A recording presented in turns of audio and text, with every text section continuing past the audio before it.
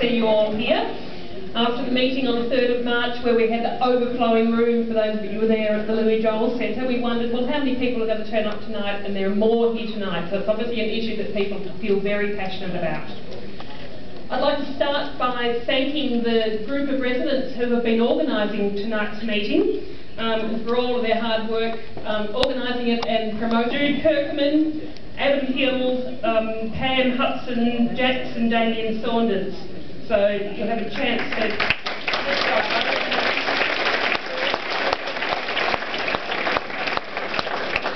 And thank you to Dale Green's MLC Colleen Hartland for her efforts in organising and hosting the meeting tonight.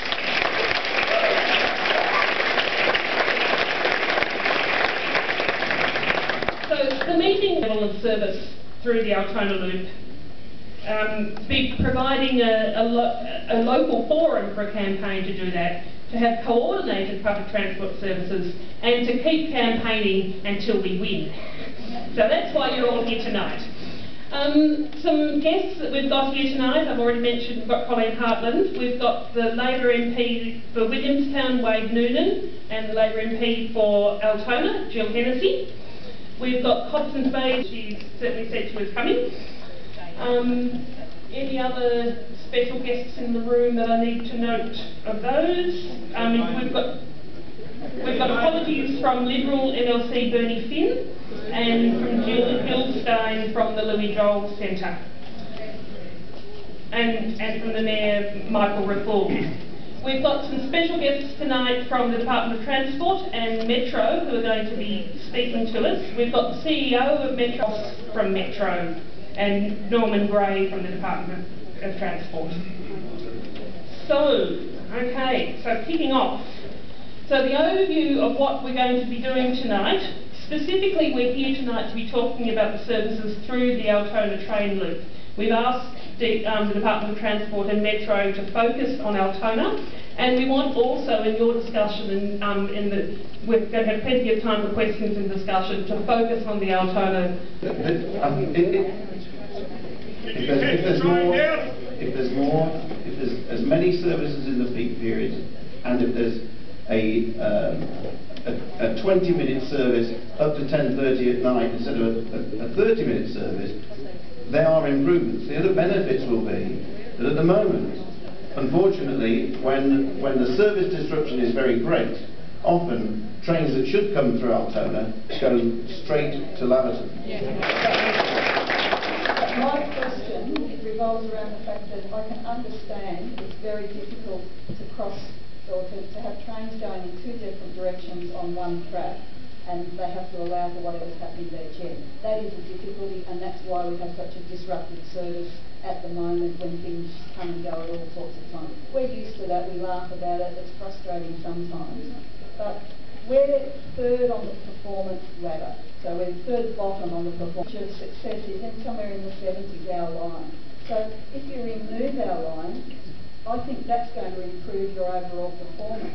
So that's one of the ways that the overall performance will be improved, by removing the Altona loop from those figures and just running a shuttle train backwards and forwards.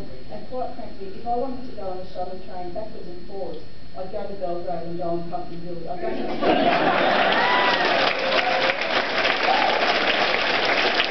6 to 60 minutes on 3 different trains. Furthermore, you mentioned that we're going to have 25 million more cars in Melbourne. By removing services from the western suburbs where there's a lot of population growth, you encourage people to use their cars, resulting in less service on Metro. As a result of this justifies you further neglecting our station.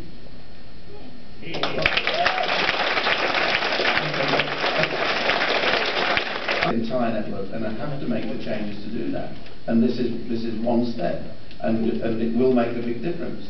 And I have no alternative really than to continue to make the improvements that the network needs to make it reliable and make it carry more people. My predecessors that ran it before me and my team were running it didn't address some of those issues quickly enough, and they got in trouble.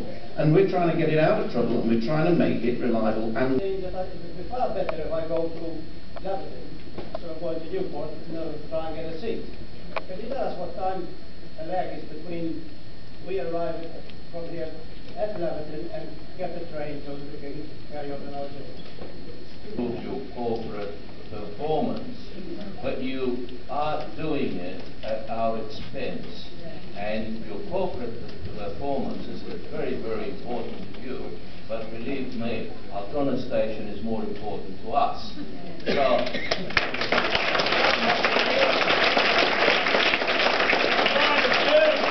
by justifying your need to improve your performance, to justify it, you're doing harm to Diana Rice.